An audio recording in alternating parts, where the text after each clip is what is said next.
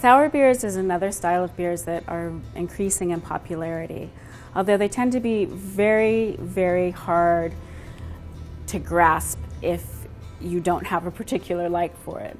I remember the first time I tried a sour beer, I took a sip and, put it down and my mouth was puckering, and I thought, what is that? Like, I couldn't even understand that it was beer. But right after that, I wanted another sip. There was something about it that I found really compelling. And as I drank more and more sours, I started just wanting to, try different ones.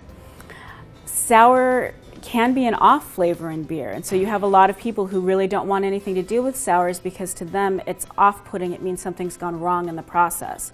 And whereas that can be the case, what's happening now and has happened traditionally, there are many traditional styles of sour beers like the Berliner Weisse, the Lambics, and the Gueuzes. And just to be clear, the Gueuzes are a mix of Lambics. And those are, a traditional Belgian style of beer that, has been being brewed for, a very long time.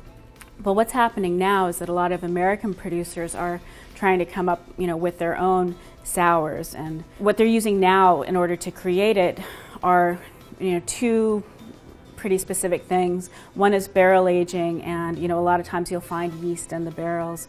In the winemaking world, if you have a barrel that's infected with Brettanomyces, we're going to call it Brett.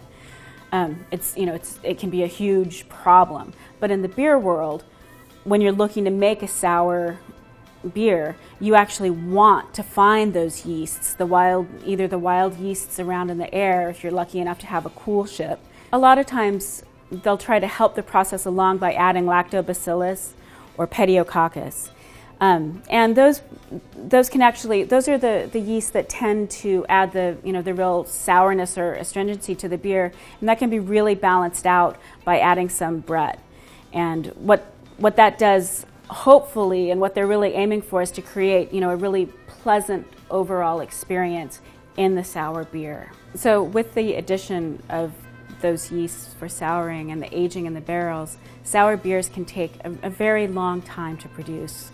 Years, really. These are an example of beers where you get into the price range of perhaps wines. You'll find some very expensive bottles, and the reason why is that it's taking up that much skill. It's not just the ingredients there, or the brewing process. Then it's also the time and the storage and the artistry, really, of making a really good sour.